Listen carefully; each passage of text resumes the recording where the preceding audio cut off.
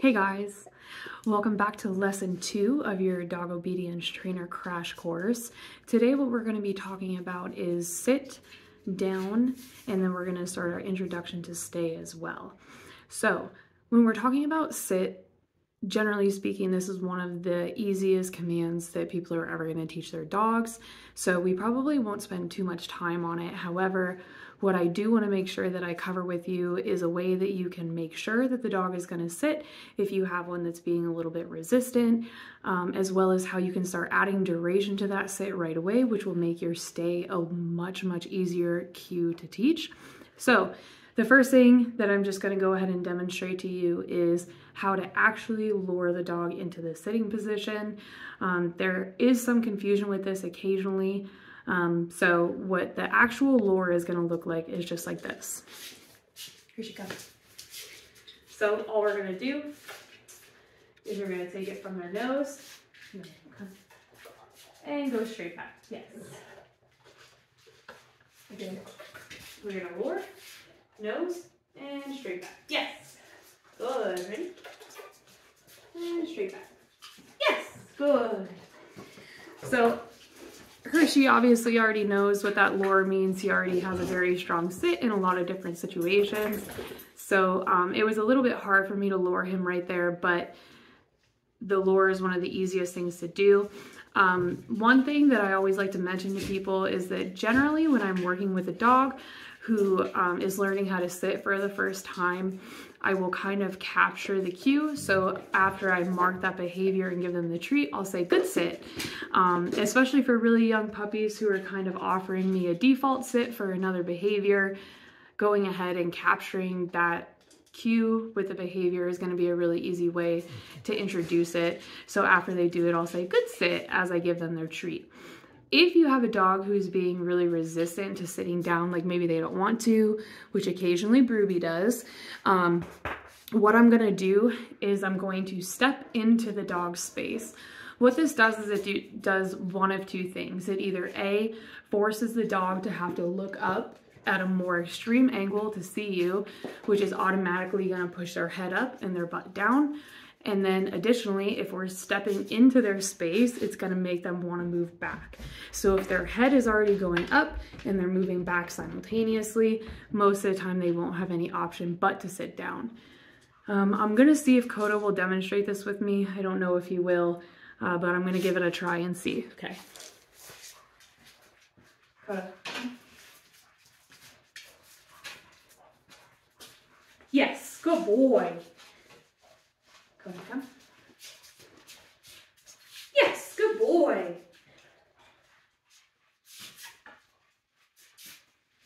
Yes, good boy.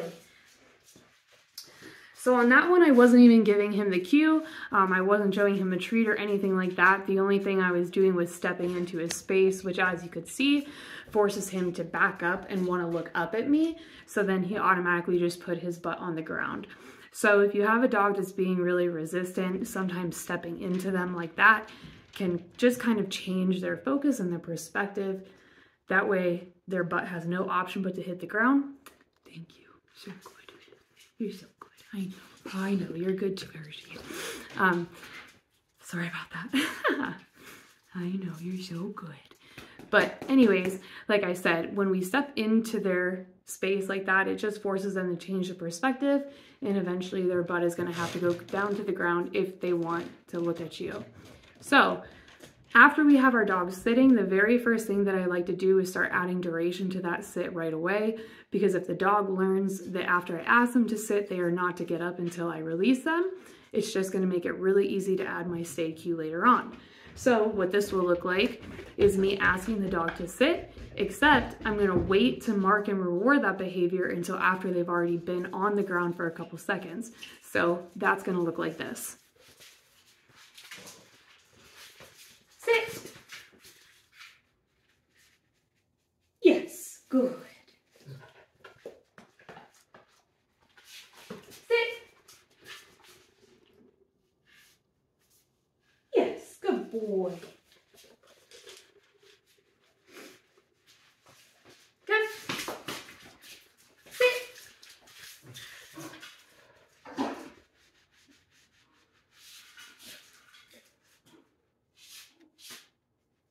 Bruce. Yes. Good boys. Thank you. So as you can see on that one, Bruce was being a little bit resistant. Bruce likes to try to get those free treats whenever he can, but all I did was step into his space and I kindly reminded him, Bruce, I would like you to do something for me, and he went ahead and sat. Meanwhile, the other two boys sat down and they waited patiently until I went ahead and rewarded them, and then they finally got up. So right there, you can see we already have some nice duration in our sit, and by building this duration in the sit, it will just get the dog used to keeping their butt planted for longer and make it easier for you to introduce your stay cue afterwards. So after the sit, what we're gonna do is we're gonna teach our dogs a down. Boys, hey, hey, can I have that? Thank you. Labbies, I tell you. So anyways, after we've taught them how to sit, what we're going to move into next is the down. So what I'm going to show you is a couple different ways that you can actually lure your dog into the down. The most common one that most people know, obviously, is from the sitting position, and then you go nose to toes and straight out. So what that will look like is like this. Watch out. Sit. And then again, we're going to go nose to toes and out. Good boy, Ruby. Sit. Nose, toes. Yes, good boy. And as you can see, I'm going ahead and marking that behavior the very second that the dog's elbows make complete contact with the down. So they're already in the sit, and we're going to go nose to toes and down. Yes, good boy. Good boy, good down. Good down. Thank you, boys. You did a good job too. Thank you. Thank you. Now, we're going to start tying our cue in as we know that the dog is going to be going down all the way into the down position. You notice with Coda, I told him good down after he actually laid down, and that's something that I would do with puppies if I was working with them for the first time. Good down, good down. And just so that they can get used to hearing that cue with the action of actually laying down. That way, when you start tying in your cue, it'll just be that much faster for them to go ahead and automate it.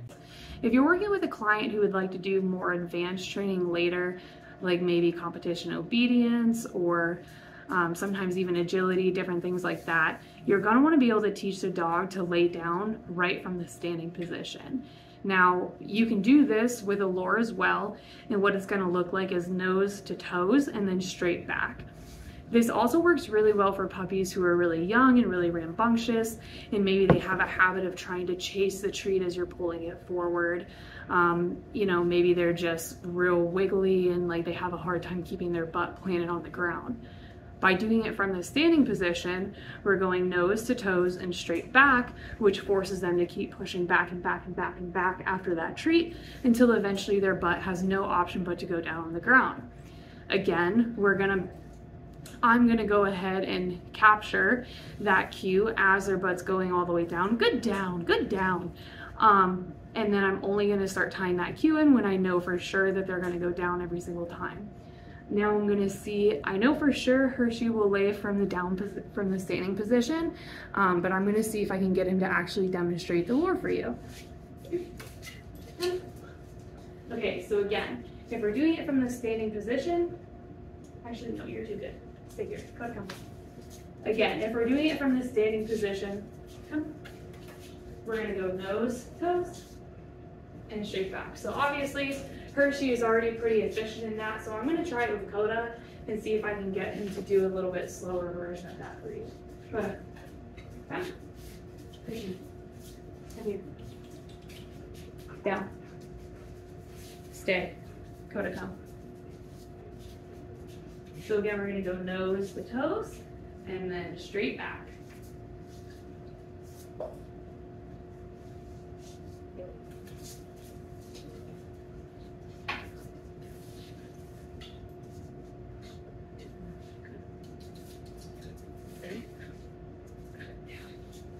Yes, there it is. Go down. Good down. Thank you. Thank Thank you. Good boy. Down. Thank you.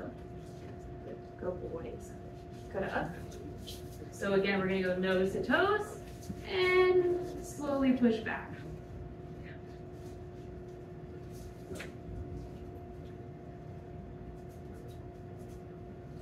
Yes, there it is. Good down. Good boy. Thank you. Thank you.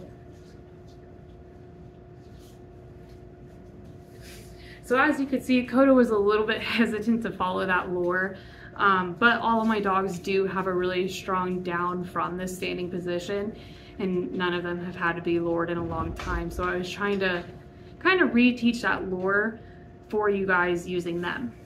If you have a dog that isn't responding to either one of those lures very well, there is another trick that I have taught some clients, and that is using something that you're able to lure the dog underneath in order to get them into that down position. The way that we would do this is by finding something that you can put your feet up on, and then what we're going to do is try to lure the dog under our legs, rewarding them when they go down. What that would look like is something like this. So again, we're down. We have our feet up.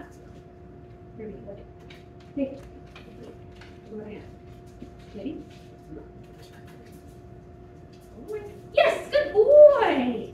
Good down. Good down, Groovy. Yes. Good. Yes, good boy. Good down. Good down. Yes. Good boy. Okay. So as you could see there, all I did was I made the space low enough that they had to get down onto their elbows in order to keep following the treat underneath, and inevitably, especially for large dogs, they're just going to end up laying down to make it easier on themselves. Hey, you too. We're not playing right now. And all that this is going to do is give us the opportunity to mark that nice down behavior. So same with the sit. Once we can get our dog to lay down, we're just going to go ahead and add a little bit of duration to that down, which means that we are going to just delay the, So after we get our dogs to start laying down successfully, all we're going to do is the same thing that we did with the sit, where we're going to ask them for a little bit of duration in that down before we go ahead and mark and reward. That's going to look a little something like this.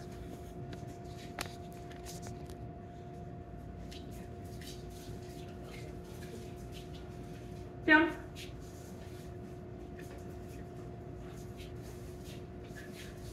Good. Yes.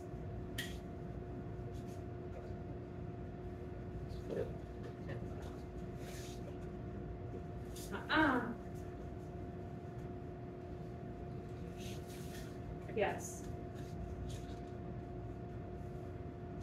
Good down. Good down. Yes.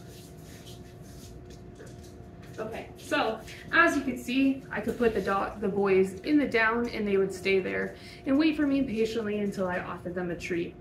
If you're working with a dog who wants to pop up really excitedly, which is a pretty common issue, especially when you're in a group scenario or if you're working with a really excited or a younger dog, if you have a dog that refuses to stay down as you stand back up after you give the lure, what I want you to do is slow way, way down.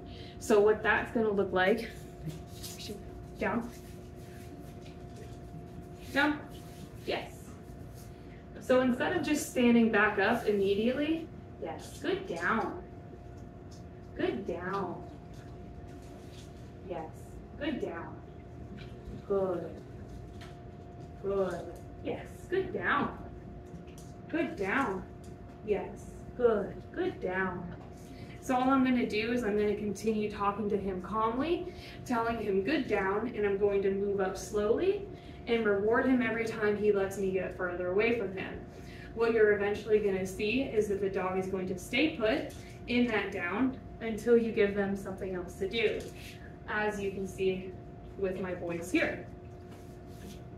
Now, Once we get to this point where we know that our dog is going to sit and stay sitting or lay down and stay laying down until we tell them otherwise, this is going to be when we're going to go ahead and add in our stay cue. Now, when you're working on your stay, the very most important thing that you can do is to move super slowly at first. The slower you move in the beginning, the more opportunities you're going to have to reward them, and the more opportunities you have to reward them, the faster you're going to be able to move on later. Another thing you want to remember is that when you are teaching your dog to stay, the number one reason that your dog is going to get up to follow you is because they want to know where you're going. They think you're not coming back, or it's because you have all those treats with you and they want to be able to get to those treats. So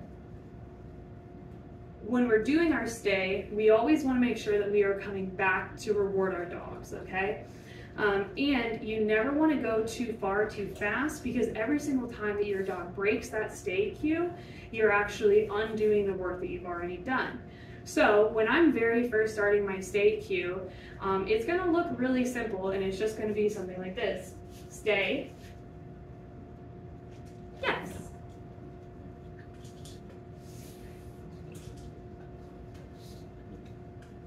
Stay.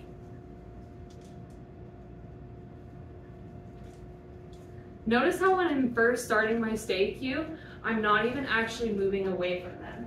I'm just giving them the illusion that I'm going to be moving away by shifting my body weight back and then coming back and rewarding them for staying exactly where they're at. So once I feel confident that I can rock back and come back, I'm just going to start casually adding little steps in there. Stay.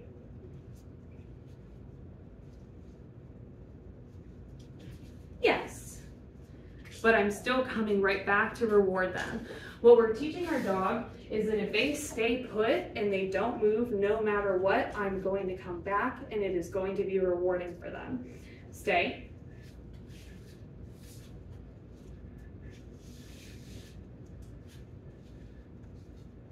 Yes.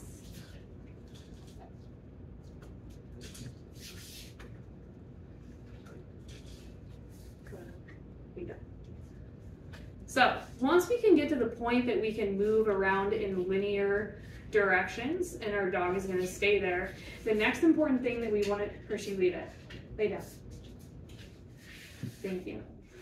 So after we have got them in our down stay and we know that we can move in linear directions and come back and reward them, the next thing that we're going to teach them is to let us leave their line of sight and come back.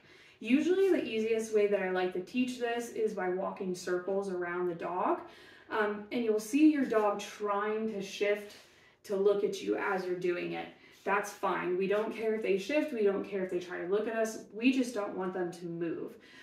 By doing this exercise, what we're teaching our dog is that even if we completely leave their line of sight, if they just stay right there, they stay put, that we are going to come back and be able to reward them. So what that would look like is something like this. Stay.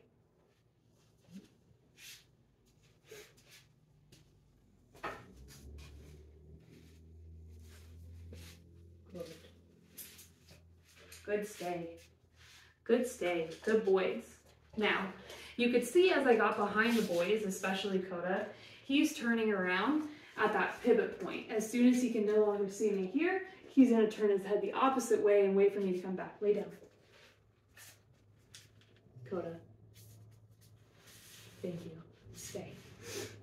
So, again, what we're teaching the dog is that it's okay for us to even completely leave their line of sight, because we are going to come back and it is going to be rewarding. Now, let's say you start working on the circles. Stay. And you get to about here and you think that your dog is going to pop up, okay?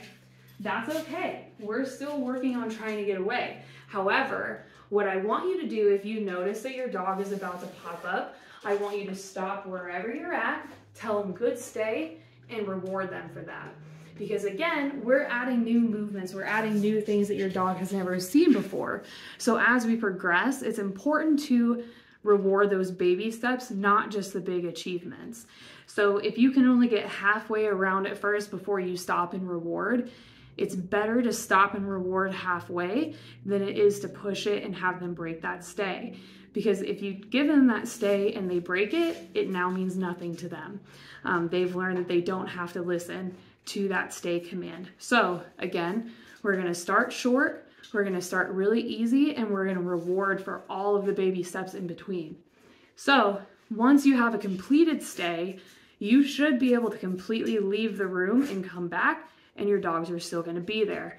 That's what this should look like at the end. Put it down. Sit. Good. Stay. Stay.